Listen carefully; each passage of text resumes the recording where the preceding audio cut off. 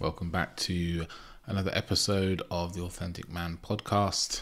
I'm your host, David Chambers. I'm a men's dating, relationship and intimacy coach. I've been working for men for over 15 years now. And today's episode is about something that really was in my life for a long time. Is this kind of idea of looking for the perfect woman. You know, you can't find the perfect woman and the perfect relationship and feeling kind of doomed. And this was definitely something that I experienced in between relationships, and at times, you know, feeling like I settled for relationships that weren't quite right for me, even actually. And I emphasized the feeling that I did that, not necessarily that was the truth. So yeah, why is it that you can't find the perfect woman? And I'm going to be really straight with you. She doesn't exist. The perfect woman, the one you have in your mind with, you know, all these kind of perfections, it's like an imaginary idea. It's like as I say to some of my clients, it's like you've fitted together all the perfect things you think would work for you based on all the past partners you've had or the things you've seen on TV or whatever it may be, and created this kind of like cyborg in your mind. You know, you think it's like Terminator, you can just kind of plug and play traits and body parts and so forth. There's a certain level of like, to be really honest with you, like an immaturity, you know, like imagining that there's this perfect person out there that will just complete you, and then when you're with them, your life and your relationship will be easy. And I'm here to tell you, it doesn't work like that. The truth is that, you know, you meet somebody who has their own unique imperfections, wounding and trauma and difficulty, and you kind of make a relationship work, you know, based on willingness and effort. So I'm going to start with the woman part. Is like, we often have a lot of these kind of traits, or especially looks, like, oh, I want her to look like this, you know, hair colors, body types and so forth. And we use this as like a thing to filter through women. And I understand it, right? You want to be attracted to the person that you're with. That totally makes sense. But as I say, again, I say this to many of my clients, is like the size of your partner's breasts are not going to mean that you have a well-connected and emotionally intimate relationship where there's support. That is not really a factor in the most important aspects of your relationship. Let's be honest.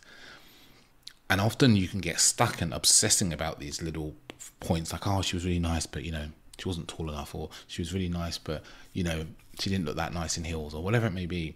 And these things are actually keeping you from intimacy. There are ways in which you avoid the potential pain of a relationship, or that you avoid the depth of a relationship by obsessing over things that are really meaningless in the grand scheme of a relationship, right? So the perfect woman doesn't quite exist.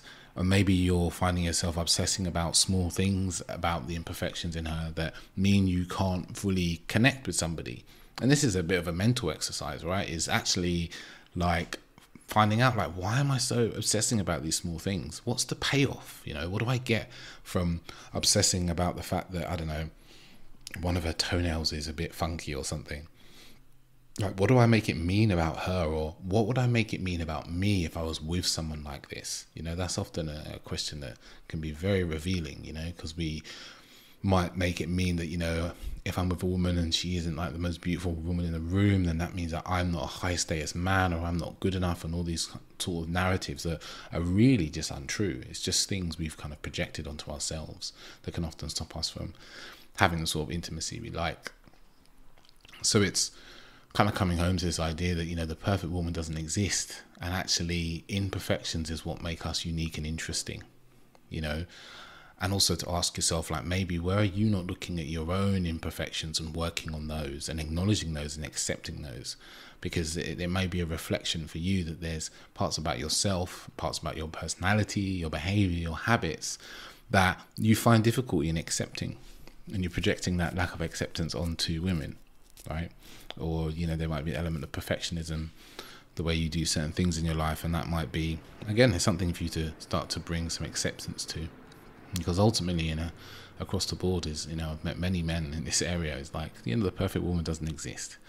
And it has to be a case of that, you know, one of the most important things, I think, to create a good you're looking for in someone is actually a willingness to work at a relationship. Because a lot of people don't have a willingness. They just want it to be easy, and then when it gets hard, they want to jump out, get out of it.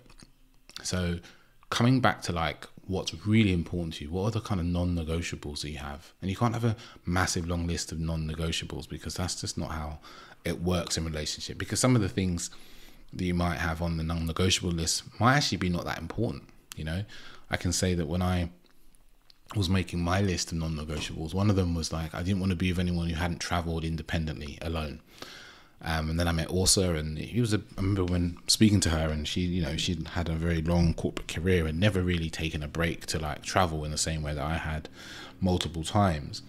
It was a real kind of thing for me, like, she hasn't traveled in the way that I have. I want someone who's independent, so that, when I want to go on holiday on my own, I can do that. And if she wants to do that, she can do that too. Or if we were to travel together, I'm not feeling like I'm looking after someone, and so forth. And when I kind of sat down with that, what I started to realize that underneath it, what I actually wanted was someone who was independent. I wanted someone who could, would happily do things alone, and so forth. Right? That was actually, and also but would be comfortable with me doing things on my own and going off on my own. And then some of that reflected back to me is like, oh, I'm not asking for what I want. This is where this exercise is really powerful, because we start to dig in and we start putting this responsibility on someone else, like they need to be all these things to mitigate, so we don't have to ask for what we want, right? So it's a really important point there as well around the non-negotiables, is using them as a mirror of ourselves. So the non-negotiables shouldn't be particularly long. It should be, a core group of values and ideas and ways of living that are really important to you. So that when you do meet women, you're talking to them, you're able to kind of discern, and obviously not being too judgmental, because sometimes we jump to conclusion too quickly, but actually being curious to find out these things. And another part is also, and we covered this in an episode with Mike Campbell actually a while ago, is like, are you these things? Do you embody some of these things that you want in someone? Because I think a lot of guys are looking for this woman that's got all these amazing traits, but they're not willing to do the work themselves. They're not willing to do the work to kind of heal and be present and be deeply aware, and so forth, so that, the sort of woman that they're writing these non-negotiables about would actually be attracted to them. That's also a really important part. And not to get downhearted about it. It's like, okay, what do I need to do? Do I need to go to therapy? Do I need to get some coaching to move me forward in these areas of my life, to help me with my business or whatever it may be? Not to say you have to have everything sorted before you meet someone, but it's like, are you trying to improve yourself as well? Like, and are you really dedicated to it? Or is there anywhere in your life that you're kind of avoiding improving because, it's hard or difficult? And then onto this kind of perfect relationship piece. And I kind of touched on this before. It's like, relationships take work.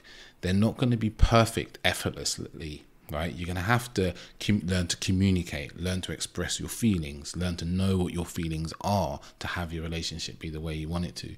Learn what your needs are. This is a very common one for men we struggle with, is to know what our needs are. Like, do I have needs?